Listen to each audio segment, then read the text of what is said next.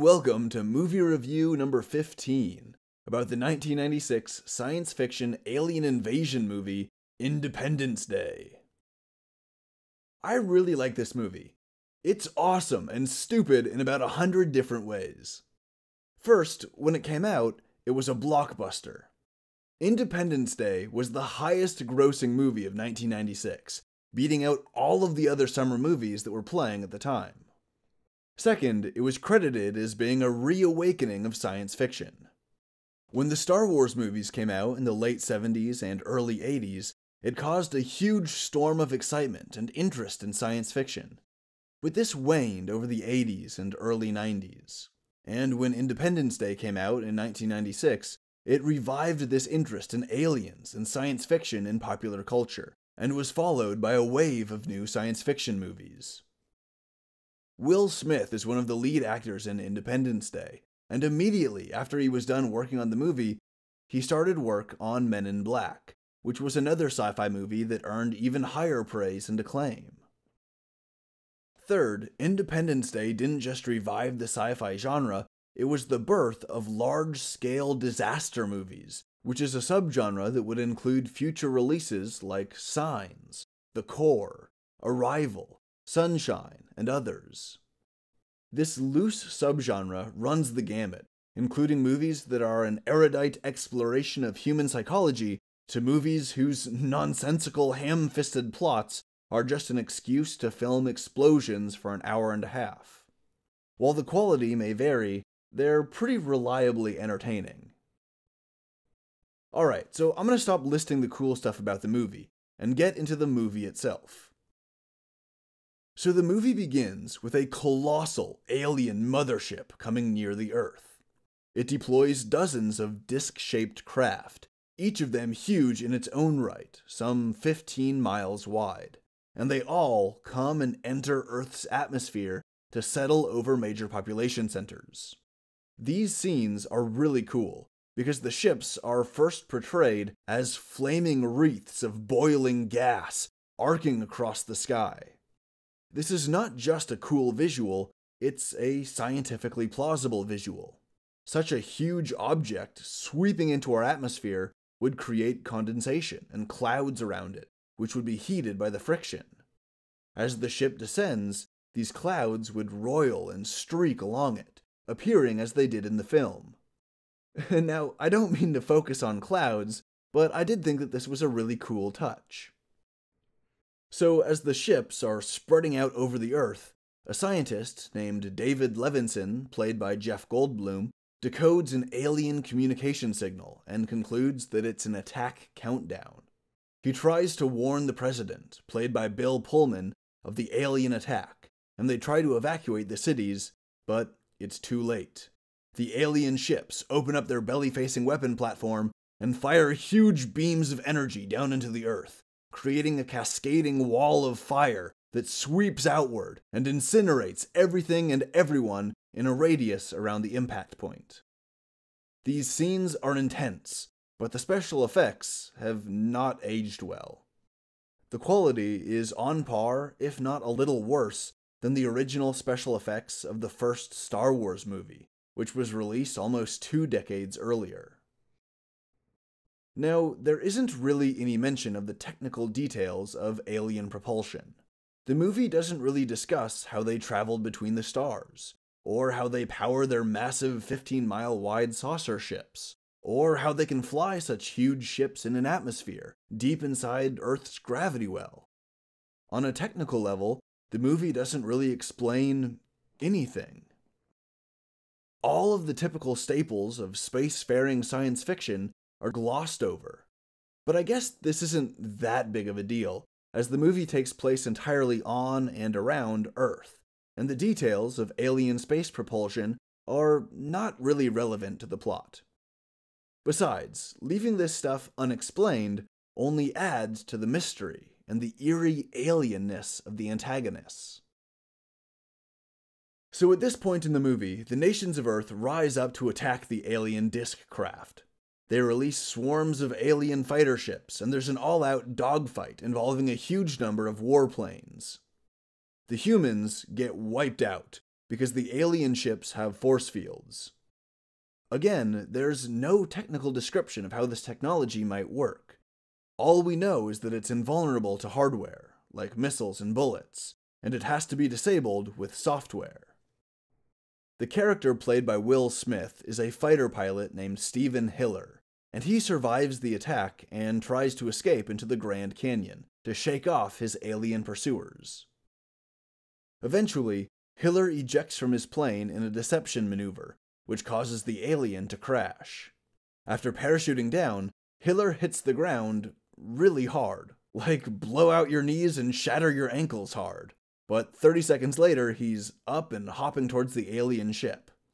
He gets up to it, and the door opens, and the alien pilot jumps out at him with tentacles wiggling around, and it's making a horrible screeching noise, but he fearlessly punches it in the neck and knocks it out. Then he drops a couple one-liners that are just goofy. After hitting the alien, he's like, "Welcome to Earth!" And then he lights a cigar and says, "Now that's what I call a close encounter."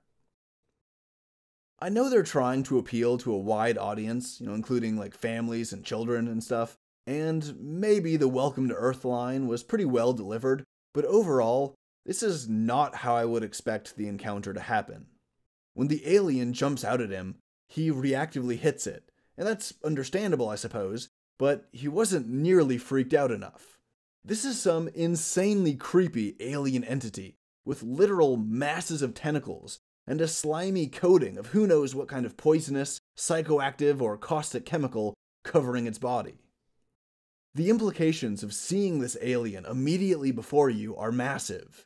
It means aliens are real. It means they have an advanced civilization that's way beyond humanity. It means they're here on Earth, and it means they want to exterminate your species. This is the context of the encounter.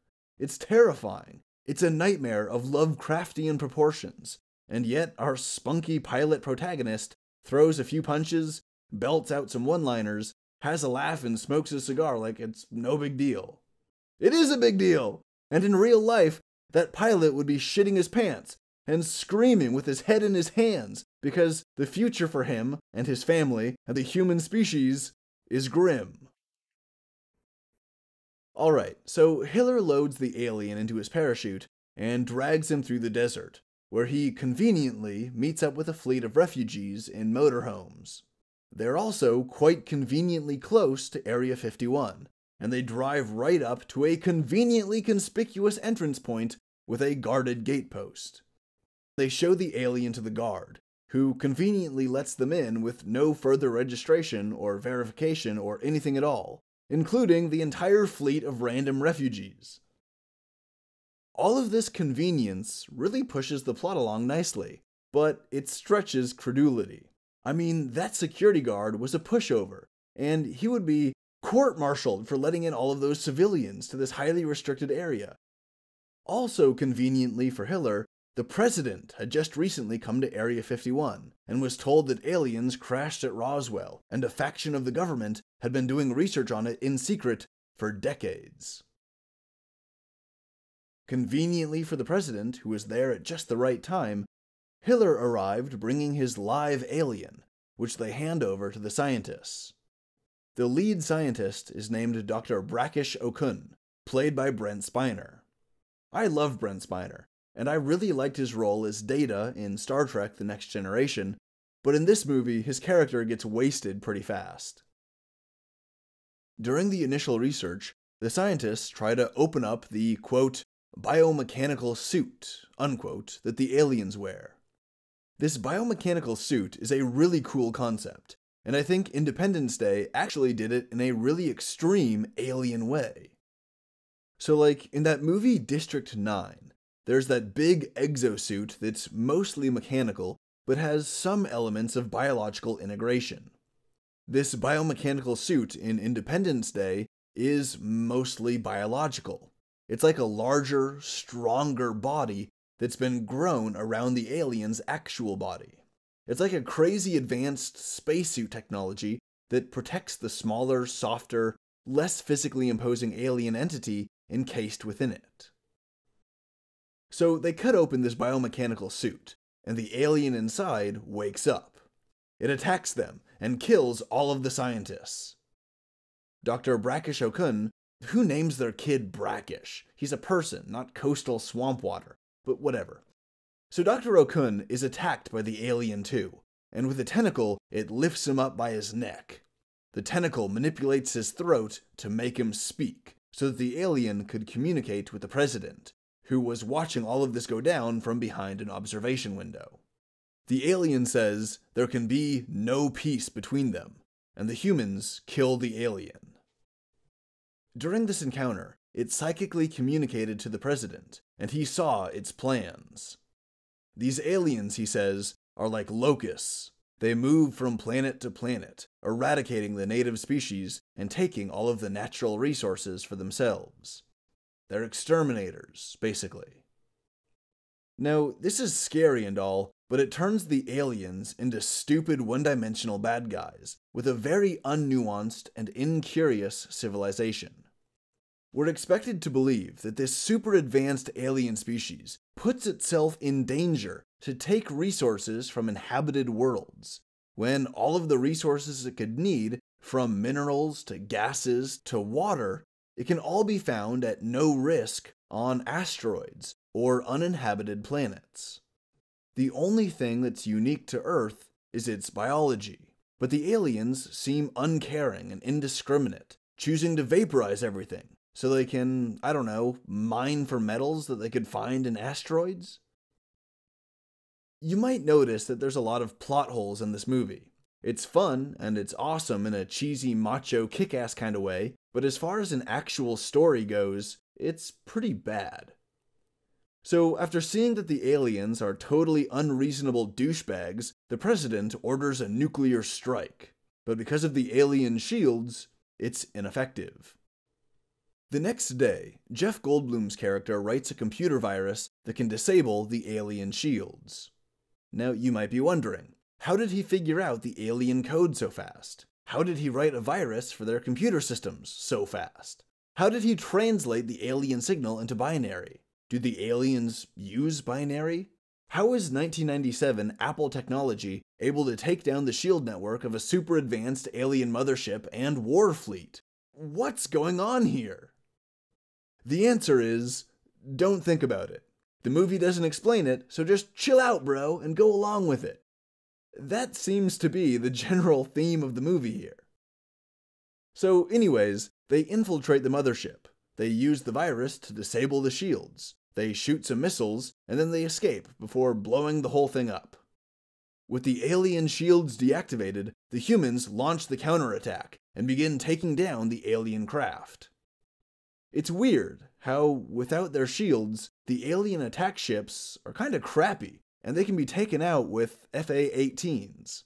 It's weird because our warplanes today could smoke the FA-18 in no time, but these super advanced alien ships are just terrible.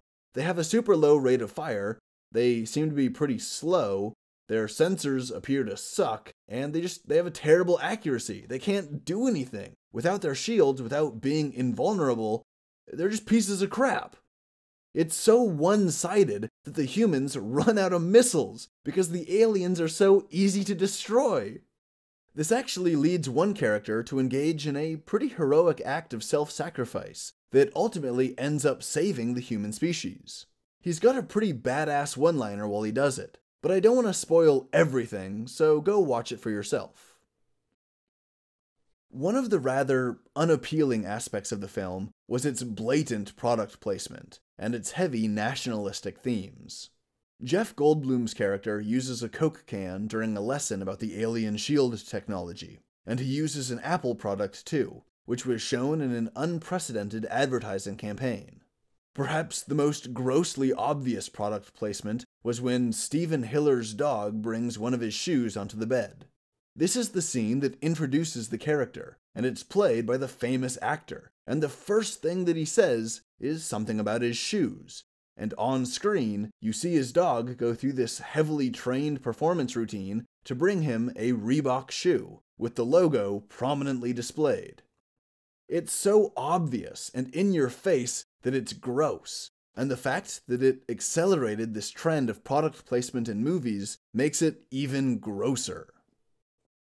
Now, product placement is one thing. It's one pretty gross thing. But the overt nationalism is a whole nother beast, and the entire movie reeks of it. From the president's speech, to all the fancy American military hardware being shown off, to the Americans spearheading humanity's resistance, to the freaking title of the movie, it's all incredibly nationalistic.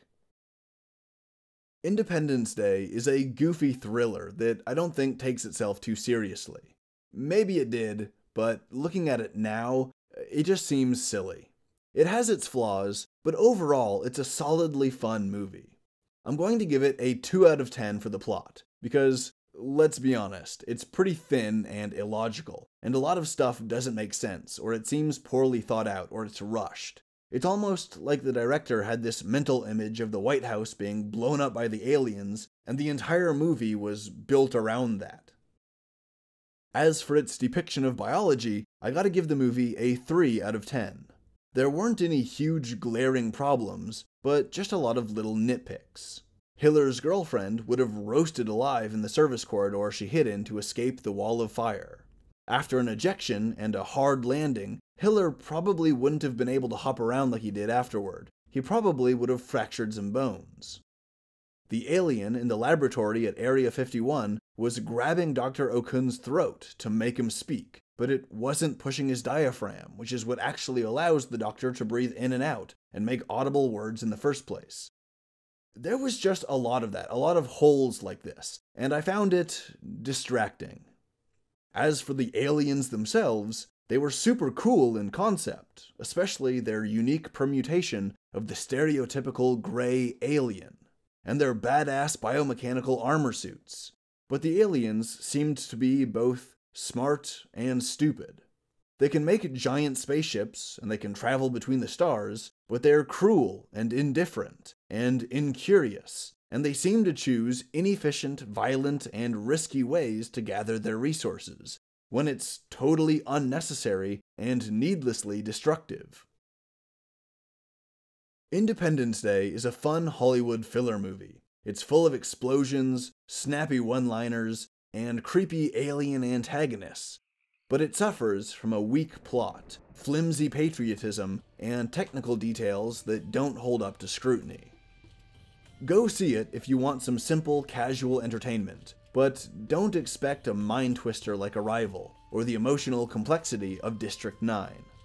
Independence Day is just not that kind of alien movie.